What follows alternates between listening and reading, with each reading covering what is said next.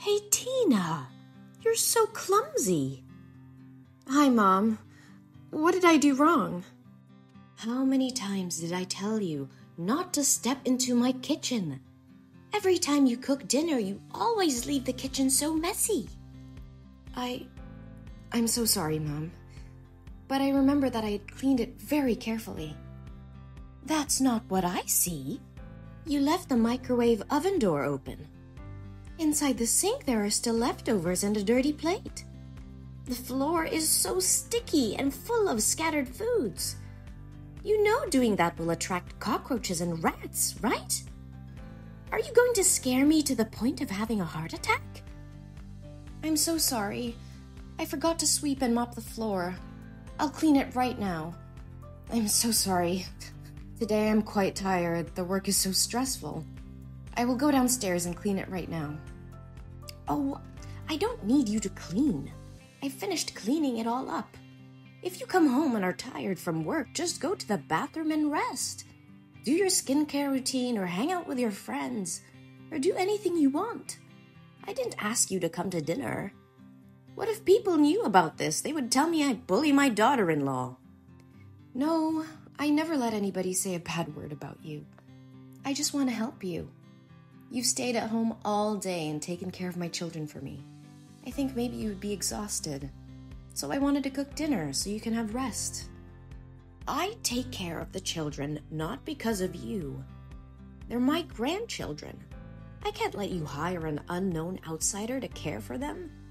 That stupid son always focuses on work and overtime at the company all night. Never seen him care about his family at all. You still insist on going to work with a very meager salary, even though I told you to stay home. That leaves only this old woman at home that does everything for you two. Mom, if you don't feel comfortable, I can do all the chores for you after I return home after work. No, cleaning the house is the only hobby left for me at this age, and you're going to steal it from me? No, Mom, that's not what I want. I just want to help you. Ugh, if you really want to help me, don't do any housework. I don't want to see you tired and sluggish like a zombie walking around the house to wash clothes or cook dinner. You're disturbing me. Am I clear enough? Yes, Mom, I got it. And one more thing. I saw you going shopping at the mall yesterday. What did you buy? Nothing much. I just bought some new clothes for the babies. I got a new dress for you too. I forgot to give it to you today. Anything else? Well, I also bought food, some snacks for the kids, and daily consumables. That's not what I asked. Did you buy anything for yourself? Yes, Mom. I bought some new dresses for me too. But they were all discounted by 50%, so their prices were very reasonable. So, how much did you spend? $1,000 for baby's clothes, $650 for your dress, and $350 for the groceries. And $100 for my clothes. What? $100? I can't understand the way you spend money.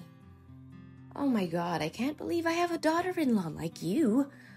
Are you going to make people laugh at me saying that I don't know how to teach my daughter-in-law how to spend money? Mom, I don't want it. This is the first time I bought new clothes this year, so I was spending too much. I'm so sorry. You have been my daughter-in-law for 1 year and still don't understand the family situation. I would like to confirm again, this family is very rich. We have enough money to burn. We won't go bankrupt if you spend money on designer clothes. So stop wasting money pointlessly buying things that look like tablecloth. I know that, but I don't feel comfortable spending money I don't make. You're so silly. Does that mean you don't consider me your family? No, Mom, that's not what I mean. Since my mother passed away due to illness, you've been the only person who's always by my side and has become my family. Even if people say you're harsh on me, I know you only want the best for me. Don't try flattering me. If you really consider this to be your family, then pay attention to this family's honor. Change yourself. Become more presentable. And dress more stylishly. Don't you see that you've become boring since the day you gave birth and dress a bit shabbily? I hope you won't make the same mistakes I did in the past. Yes, Mom. I understood. But what mistake are you talking about? I'm sorry if this question is stupid. If you don't feel comfortable answering it, please just ignore it. Oh, don't worry. I will tell you, but maybe not now. Save it for later. Now it's time to go to sleep. Oh, right. Good night, Mom. Good night.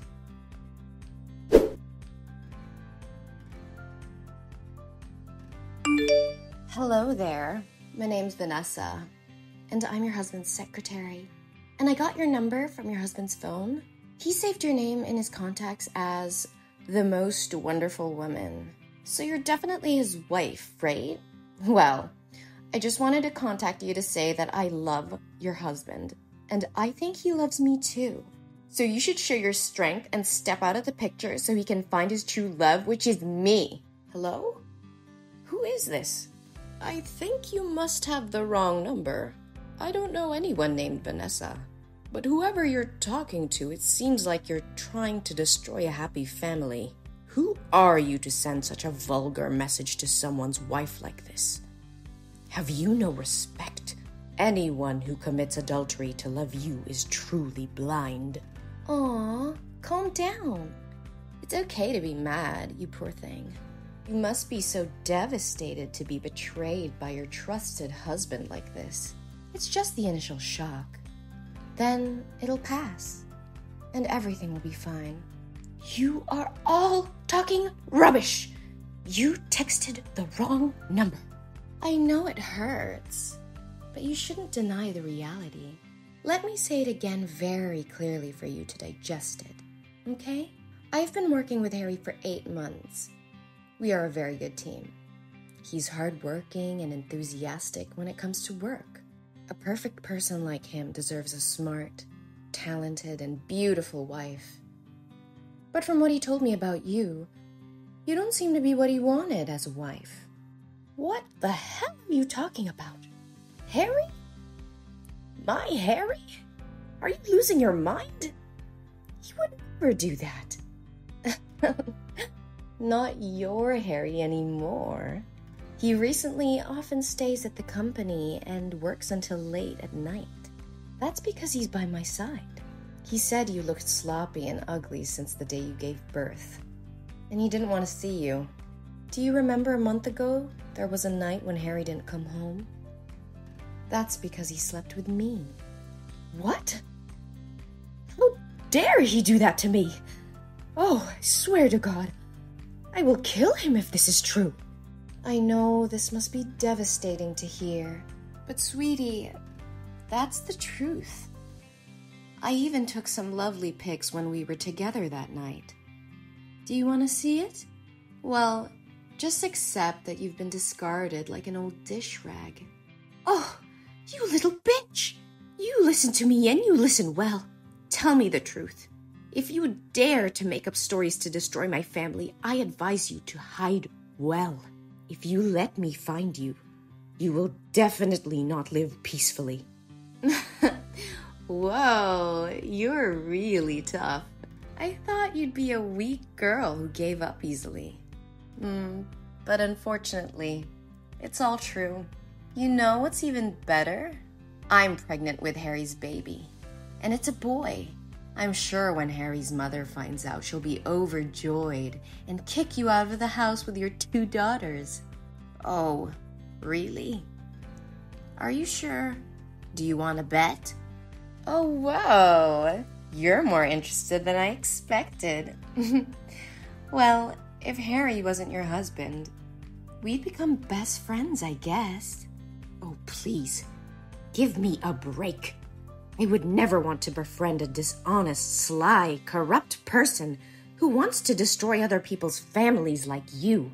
So do you want to bet or not? Well, yeah. What do you want to bet on? We will bet if Harry's mother knew about you and your unborn baby, she would be over the moon and kick Harry's wife out of the house and bring you in or not. If you win, I will leave with my daughter and give you my place in this house. But if you lose, you will have to do everything I ask without objection. You silly thing. Aren't the results already obvious? What mother-in-law doesn't want a grandson? All right, if you like, I'll play with you. Oh my God, I can't believe that $15 million fortune will be mine. My hands will shake with joy just thinking about spending money like water. Oh, really? I think otherwise, you little scammer. Hey, don't call me little. That's really gross. Besides, I'm sure Harry's mother will choose me as her daughter-in-law. A little bird told me she was a fastidious and snobby old woman. Isn't it true that you never pleased her with anything but always get scolded by her? But for me, it'll definitely be different. I will become the head of the family and make her pamper and serve me. Fastidious? Snobby? Old? You have a vile mouth. Aren't you afraid that if she finds out that you speak ill of her like this, she won't let you in? Why should I be afraid? Is she the one who should be afraid of me taking her grandson away? Oh, really? So now shouldn't we ask Harry's mother what she says to settle things? Oh, I didn't expect you to be so anxious. All right, give me your phone number. I want to talk to her myself. And maybe it's time for this new daughter-in-law to say hello to her mother-in-law. Oh, you don't have to say hello to me again. I think we're pretty close already. Huh? What are you talking about? I need to talk to Harry's mom, not you. Oops, my bad. Sorry for not introducing myself. Hello, little bitch. My name is Jolie, and I'm not Harry's wife. I am his mother. What? How can it... Well, that's right. I'm that old, stupid, and fastidious lady that should feel scared and pamper you. No way! So, why didn't you tell me right first? Hey, I have told you several times that you're texting the wrong number, but you didn't listen to me. Oh my God, I didn't know about it. But, hi, Mom. Oh, Mom, don't mind my words. I never meant to speak ill of you, my dear mother-in-law. Wait. When did I become your mother-in-law? I never accepted you. Oh, Mother, don't mind those words anymore. I'm having a baby, and he's your grandson. So when are you going to take us home and kick the other 3 useless parasites away? Your grandson says he misses his grandma. Oh, really? I am glad that you mistook me for my son's wife today. It makes everything so much easier. Now I know what my decisions need to be. Yes, Mom. She doesn't deserve a handsome husband and a beautiful mother-in-law like you. One more time, I ask you not to call me Mom. It gives me goosebumps when I think about it. Oh, don't worry. You'll get used to it soon. But I'm really curious. Did Harry really say he loved you and would divorce his wife and marry you? Well, not actually, but whenever he had someone to confide in, he would come to me. And we would sit and talk for a long time.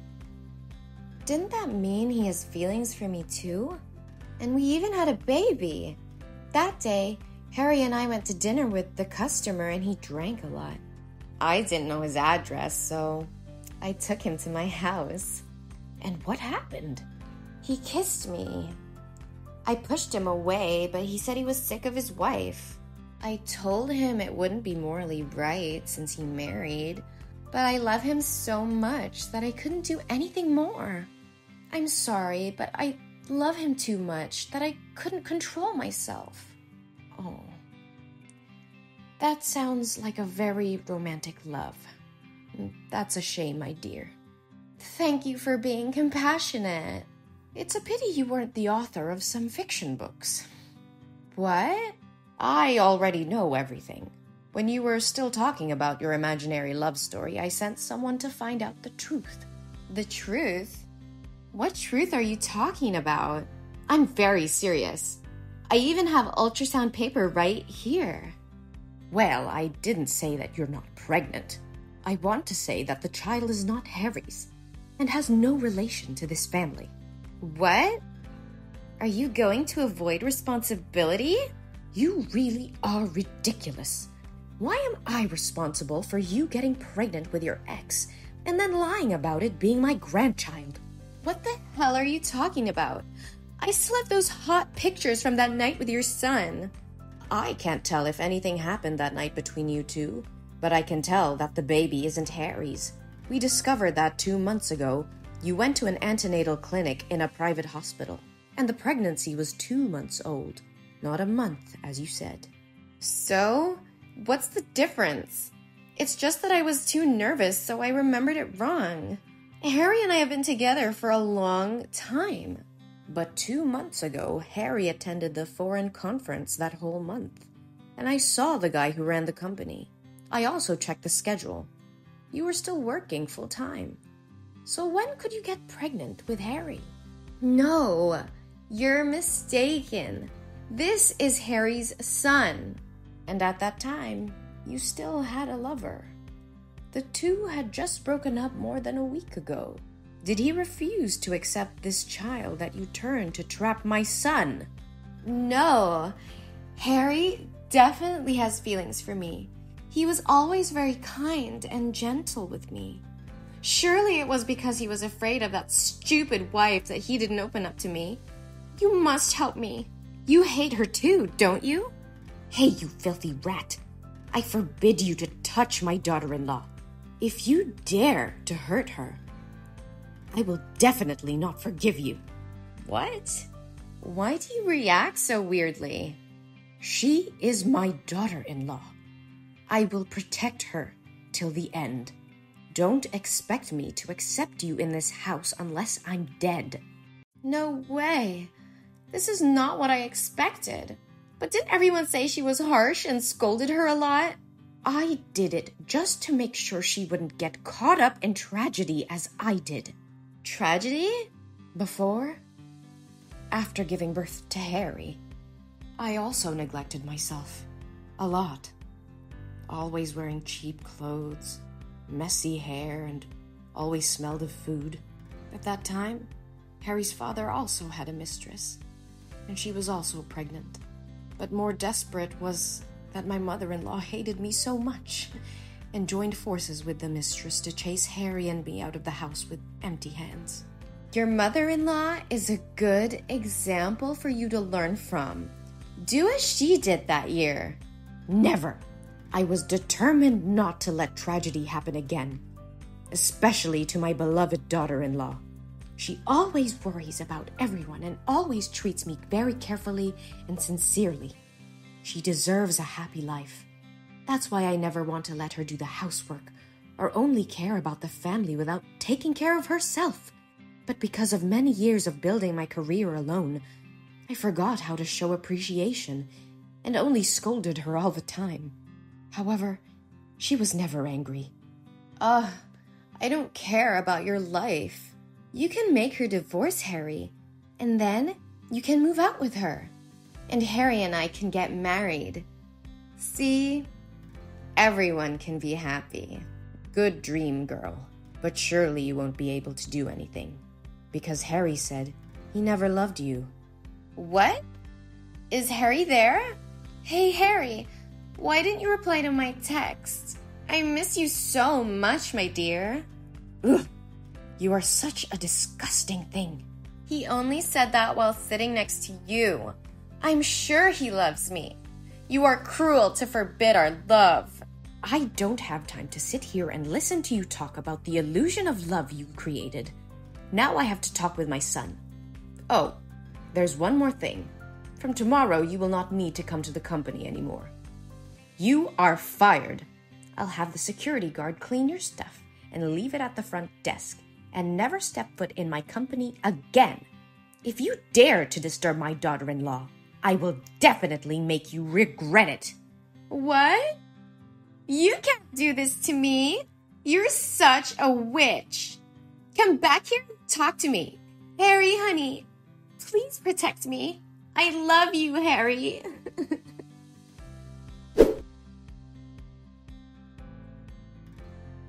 Then I had a talk with Harry.